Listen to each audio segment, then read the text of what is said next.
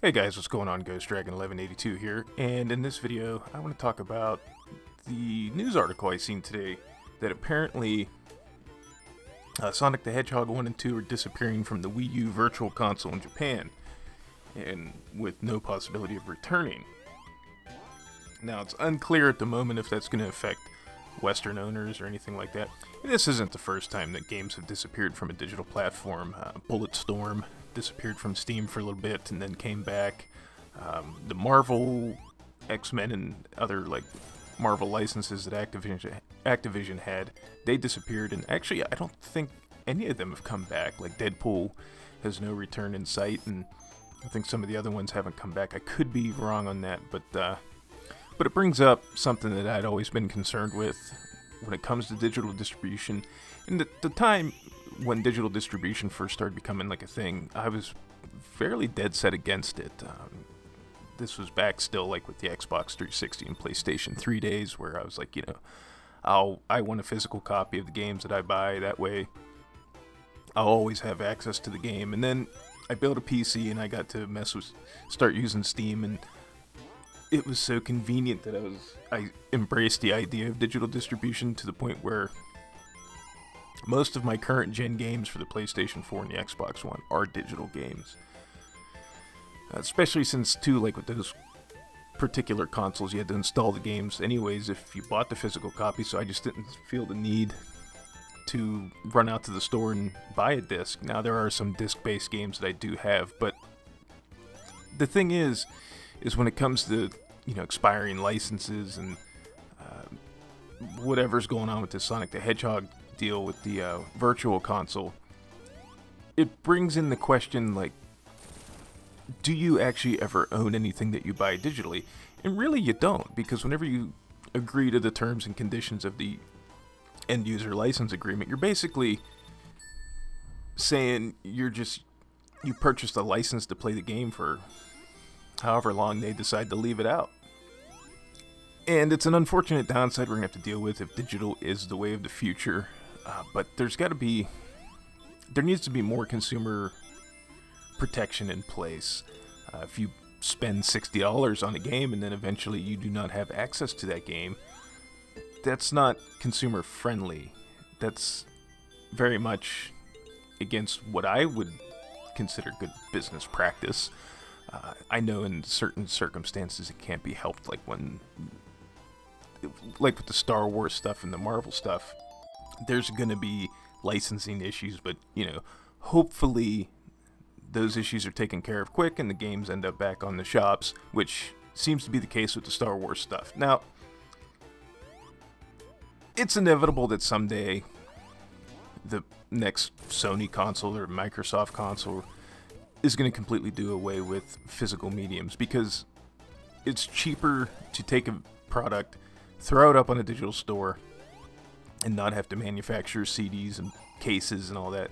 So they'd be maximizing their profits because they're not losing anything through software sales or to replace the cost of manufacturing the physical medium. Now, it's a mixed thing. It's more convenient, yes. I don't think the pricing on the consoles is quite where it needs to be for some digital games, because, for instance, if a game's 5 or 6 years old, more often than not, you still see it for $50, $60 on a storefront. Whereas if you go to a brick and mortar store, you could probably pick it up for $20, $30 if you're buying it new. Even cheaper if you're buying it used at GameStop or whatever. But, so, I mean, there is things that they need to work out, and I think Steam's probably got the best digital model so far. The console manufacturers could learn a lot from them, but, I wouldn't hold your breath to see Sony and Microsoft model their stores after what Valve has done. I could be wrong, but just from the way console manufacturers are, I just don't foresee it. But there's got to be some kind of protection in place where that you can get that game again, or that game will be available to you should you, let's say, like with the PT thing on the PlayStation 4, let's say you ran out of hard drive space and you deleted PT off of there thinking, oh, it'll be there forever and I'll be able to download it again if I want to play it, and then you know, everything happened at Konami with Kojima and everything, and then PT disappeared from the PlayStation Store. So I feel like if there's going to be a more digital future, there needs to be extra protection put into place. There needs to be something that makes the consumer feel secure with their purchase and that they have access to that purchase at any point in time. You know, I know CDs and stuff, they wear out over time and things like that, but I mean, you still see people playing old classic Nintendo games on NES consoles with their original cartridges, and yeah, maybe the batteries don't work for the save systems like in a Zelda game or anything like that, but they can put that game in and play it whenever they want.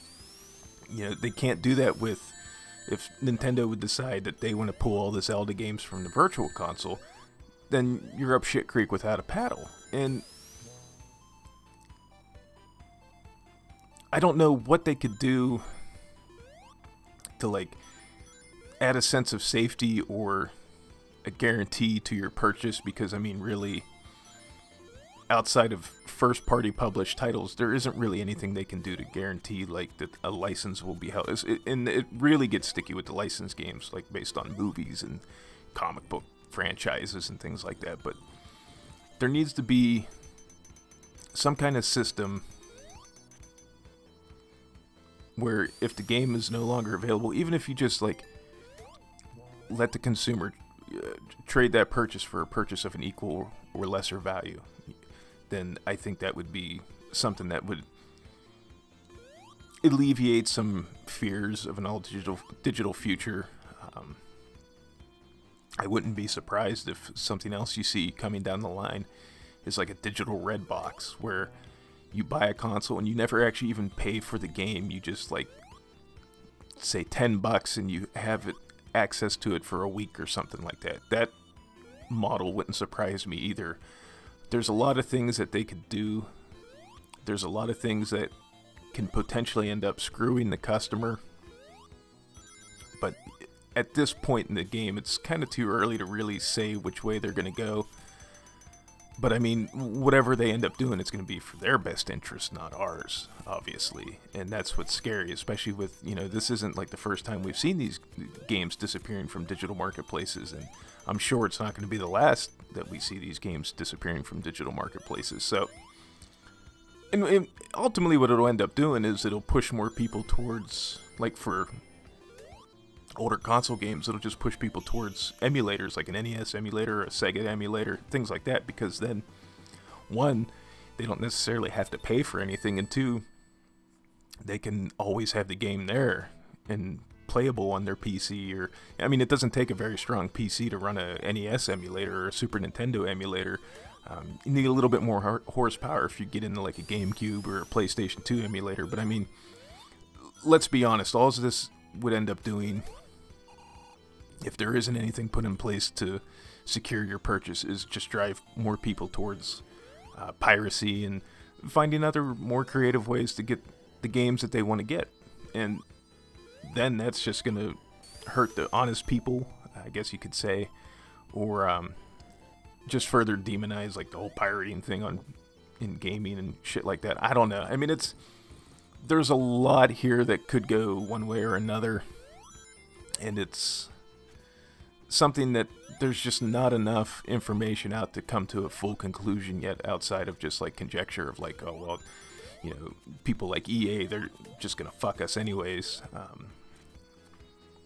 So, I mean, we'll have to see. I don't know. You know, probably more concrete ideas of what the console manufacturers' future plans will be revealed whenever they inevitably start talking about their next-gen consoles.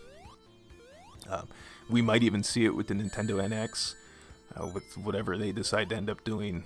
But, I mean, there's a lot of rumors there for the NX console. I'm not going to get into any of that until we get something concrete. Because, I mean, as far as console specs and console pre-release stuff, there's so much to shovel through that you never know what's believable and what's not. And there's always my friends, brothers, roommates, cousins, uncles, nephew, twice removed from the guy that he met on the bus, is always a credible source that can't identify himself for fear of losing his job and all kinds of stuff like that. So, I mean, who knows?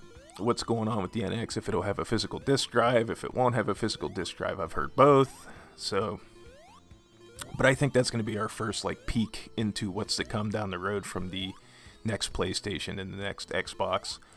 But again, like I said, I really hope they kind of take a lesson from Steam, who's done Valve, who has done digital distribution quite well with Steam.